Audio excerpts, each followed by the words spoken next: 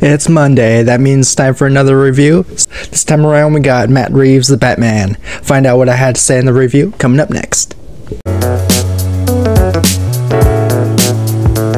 The Batman, when it first released, it was a tidal wave of expectations, anticipation, with Robert Pattinson taking on the role as Bruce Wayne and Batman.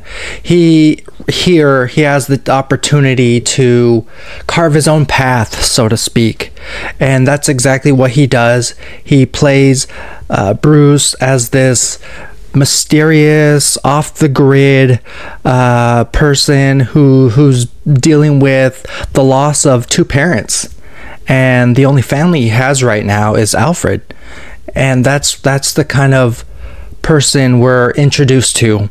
His mindset is of a detective and wanting to work with Gotham PD.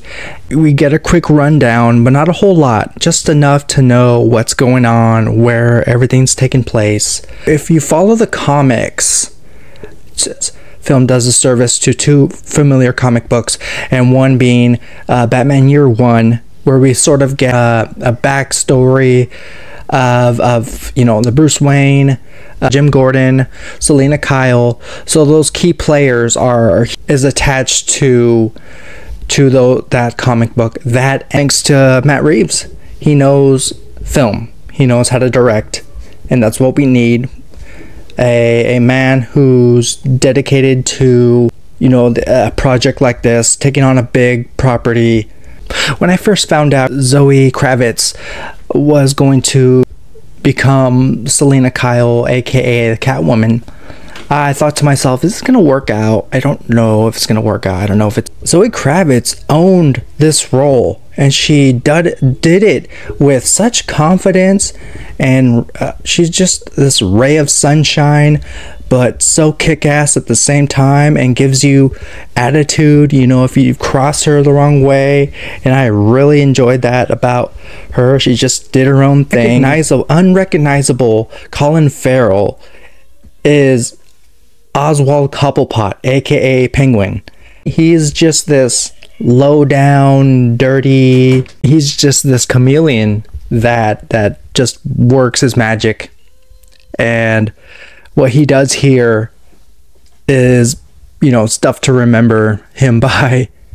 Paul Dano here, his darkest performance yet, but it's so brilliant at the same time, even though he's not on screen, very often. But when he is, he attacks the screen. Overall, I love how we know so little about the characters, but at the same time we know enough. And I love that the movie plays that card. The film gave us an invitation to this experience, this movie, unlike anything we've seen especially from Matt Reeves. Matt Reeves' Batman is a movie not to be missed. If you haven't seen it already, do check it out. I believe it's available on HBO Max now, or you can own it. Thank you so much for watching and taking the time to view my channel. All about movie reviews, honest reviews that I deliver to you guys personally. And we're on our way to building this channel, this audience, and I can't thank you enough. With that said, all right, stay tuned. I'll see you soon.